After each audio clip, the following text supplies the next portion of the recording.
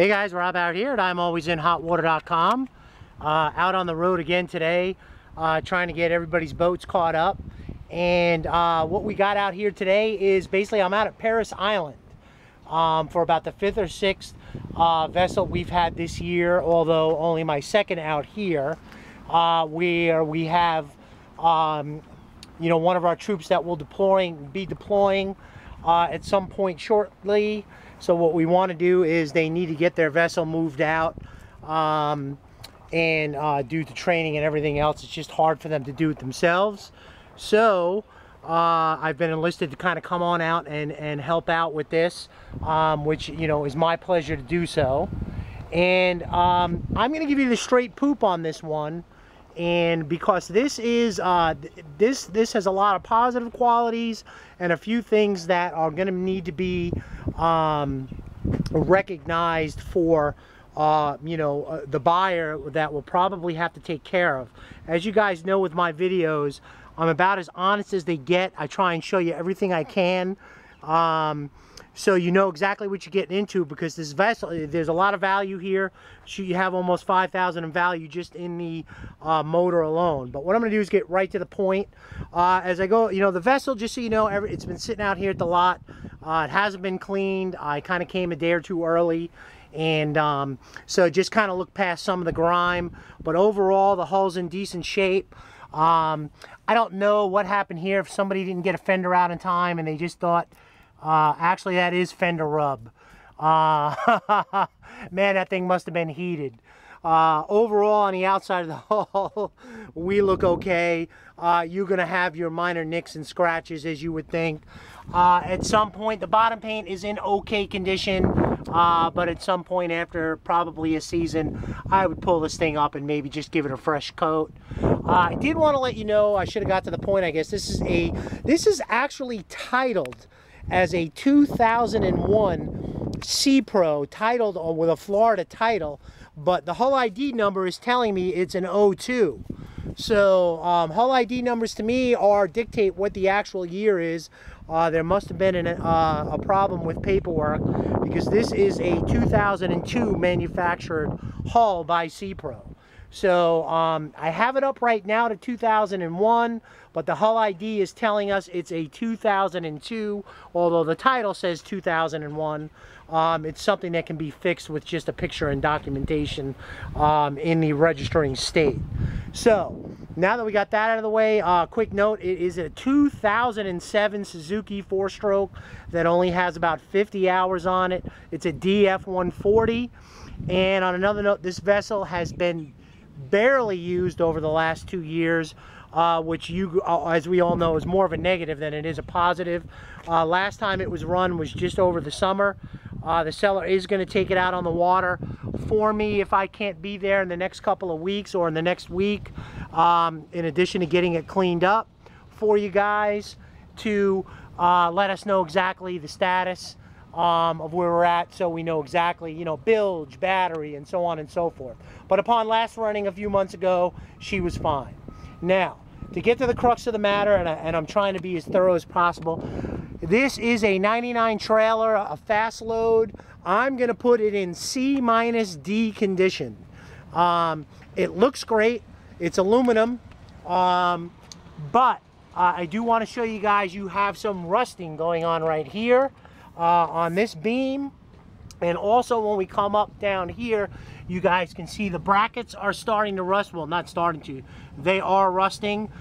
So over a long travel period, I mean, if you're going from just short point A to point B, that's one thing, but I would trust the integrity of that, as well as the axle itself. Looks to be rusting out. It's a torsion axle. Oh no, we have springs, I'm sorry. MBs, there's a B, just is not happy I'm there. So anyway, we have some rusting. I'm going to grade the trailer. This will probably get you to where you need to go, but I wouldn't trust it any further past that, and even if that's going to have an evaluation on site. So this vessel does come with a trailer, but she's going to need a new axle, some brackets, and a little bit of love and care. The tires appear to be in decent shape. I'll grade them in C condition. just to kind of keep it the same as the rest of the trailer. But definitely the trailer's going to need a little bit of work. So let's just get that out of the way, plain and simple. As far as the exterior part of the hull we've seen, we're pretty good to there, and obviously the winch has been kept up to date, so we're good there. Now as we go to the back of the vessel, as we see, you got a DF140 that has been sporadically used over the last 2 years. Stabilizer fuel has been put in. It's about 1/4 of a tank. But I did let Sella know we need to put some fresh fuel in there. Even with stabilizer, we do not want phase separated fuel. My recommendation is going to be, regardless of the value of this engine, we all know this is going to need a new water pump at some point. So I would probably get everything serviced. I would, change the plugs, get it serviced, get a computer readout, and as well change out that little rubber impeller that we know is going to give us fits to, second you get comfortable with the boat. But you have a Suzuki DF140 with about 50 hours as logged in by the seller. Now, as far as the interior part of the deck goes, we're solid all the way through. I've been on it. She just needs a cleaning.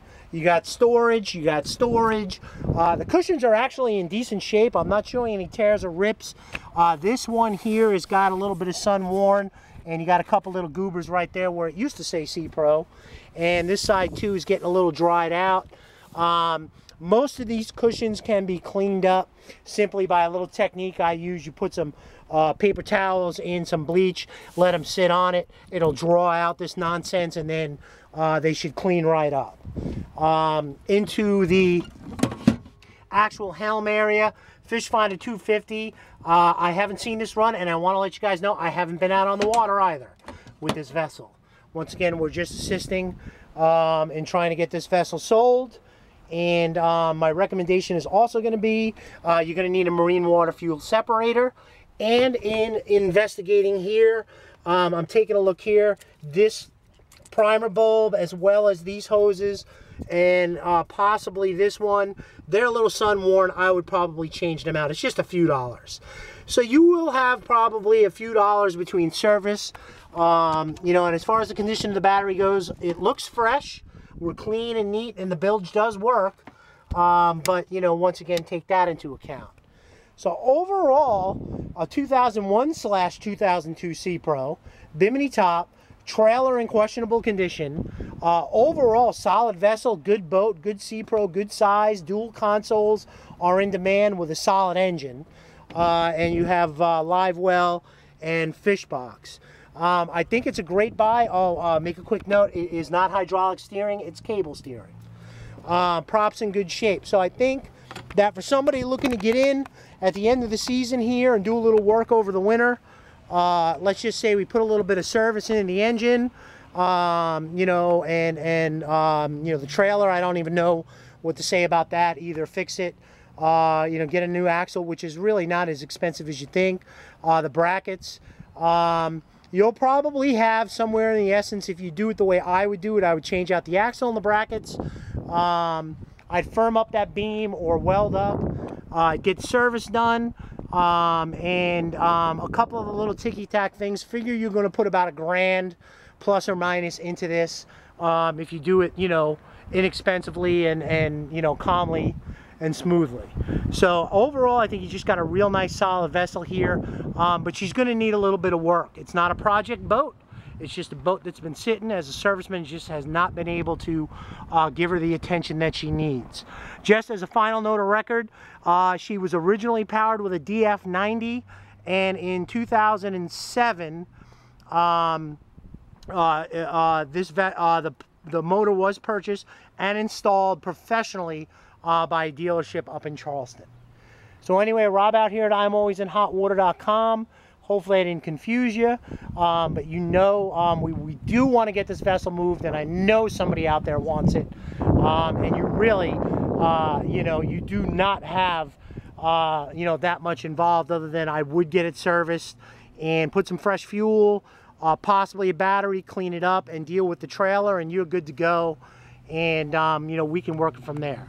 So anyway, Rob out here at ImAlwaysInHotWater.com, out on the base at Paris Island. Wishing you guys a great and safe boating day. And if you guys have any questions, let's see what we can do to get this vessel moved out for this nice young gentleman. You guys have a great day.